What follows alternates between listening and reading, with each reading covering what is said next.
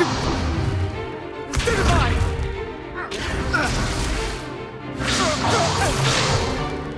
Is that all you've got? Bombard! Leviosa! Professor Hecat! Perhaps you'd be good enough to blast each other to pieces in your own time. I get new students every year, but I only have one Hebridean black skull. It was a token from the Great Poacher Raid of 1878. No doubt you've heard of it. Now, you may be asking yourself how an old woman like me single-handedly took out the largest poacher ring in eastern Wales and lived to boast about it. Knowledge. To the wise, age matters very little. Today we will review a spell that has saved me from death at the hands of dark wizards more times than I care to remember. Leviosa. Leviosa? A levitation charm? Leviosa! A surprised opponent is a weak opponent. Care to defend yourself, Master Pruitt? No? One thing I've learned as an unspeakable is the value of simplicity, especially in the heat of battle. Now, let's practice what we've just learned, starting with something small.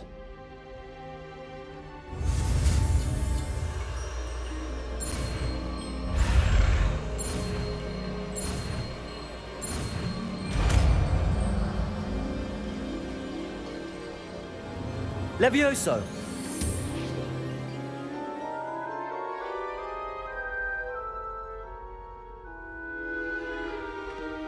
Now, let's try something a little larger.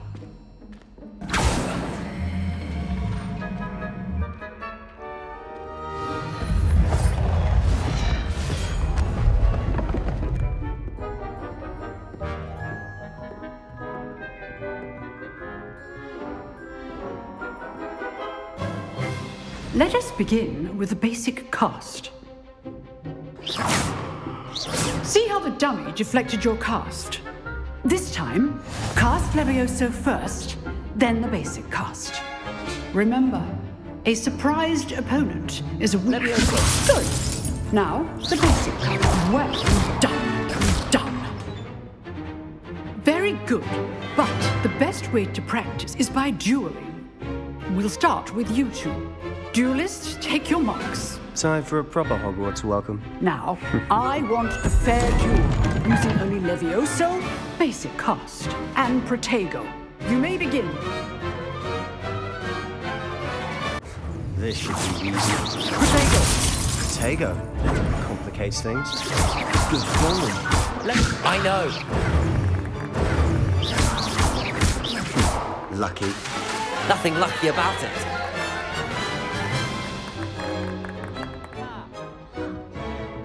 Not bad for a beginner. You give as good as you get.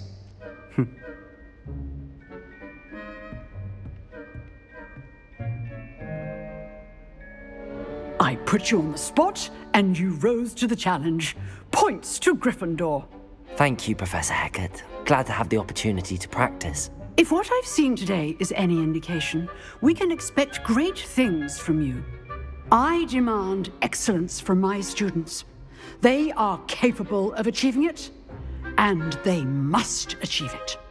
A classroom duel is one thing, but battling dark wizards, or as ever more likely, goblins, is a different kettle of Grindylows entirely. Understood, Professor. So, I'd advise you to keep practicing whenever you can. Perhaps Mr. Sallow will have some ideas for you. Again, well done today. I shall reach out soon with additional assignments. All right, that's enough spectacle for one day. Class is dismissed. Nice work. I enjoyed that. Well, that duel was quite something. Everyone will be talking about it. It was certainly good practice. Practice? It felt more like I was dueling an expert. Sebastian Sallow, by the way. Didn't expect a new student to be so deft with a wand. Then again, perhaps this wasn't your first duel. In fact, it was. Perhaps I have a knack for it. Be coy if you like, but I know better. Magic requires intention and talent. You know, You might be a perfect fit for a certain exclusive, unsanctioned dueling organization. Exclusive and unsanctioned. Count me in. Excellent. Knew I was right about you. If you want to get the most out of your time at Hogwarts, you're going to need to break the rules now and then. Whether it's joining a secret dueling club, or sneaking into the restricted section of the library, you just have to be clever enough not to get caught. Thank you, Sebastian. I'll keep that in mind. Good. Pleasure chatting with you. I'm sure I'll see you soon. Perhaps somewhere unsanctioned? We'll see if your performance today was sheer luck or actual skill. Look for Luke and Brattleby near the clock tower entrance, if you're interested. Till next time.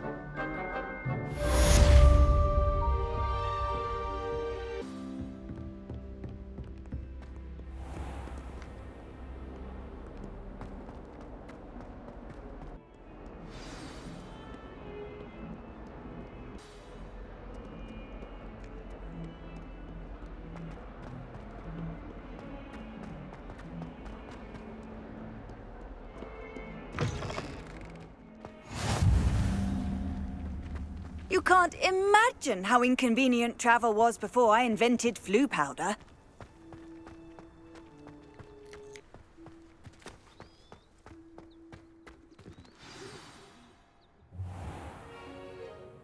What about the room, Professor? I was thinking the same thing, Deke. Perhaps you could help. Oh, excuse, Deke. Ah, there you are.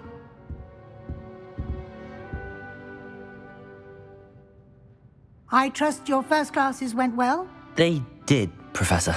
I heard as much from Professors Hecat and Ronan. Seems Professor Fig taught you quite a bit during your brief detour near... what was it you said? Some ruins? I'd wager there's a good deal more to your travels here than what you've told me. Isn't there? Nothing more, Professor. I see. Like trying to get a sonnet from a streeler. Regardless, you must continue to build upon what you've learned. In that regard, I've asked your professors to help hasten your progress with some extra assignments. Professor Ronan did mention something about that. In fact, Professor Ronan will meet you outside momentarily to assign your first one. Now, regarding the trip to Hogsmeade I mentioned earlier, we've arranged to replace the supplies lost on your way here, including seeds, potion recipes, and spellcrafts. Thank you, Professor. And Mr. Ollivander will connect you with the perfect wand. You've managed your classes well with a borrowed wand, but you'll find the magic you cast with your own wand to be far superior. I'm eager to get to Hogsmeade. Very well. I'd like you to make your first visit to the village with a classmate. Help you get your bearings. Perhaps Sebastian Sallow or Natsai Onai. I've noticed you spending time with them. I'd like to go with Natty. Excellent choice. Miss Onai is one of our most talented students. And she knows the area. She'll keep you well clear of any of Victor Rookwood's undesirables en route. Rookwood? A rather unsavory local. Best to avoid him and his associates, including his right hand of sorts, Theophilus Harlow, if you can. Once you've finished Professor Ronan's assignment, your friend will meet you at the castle doors. No time to waste. The sooner you complete your work, the sooner you can enjoy a butterbeer at the Three Broomsticks.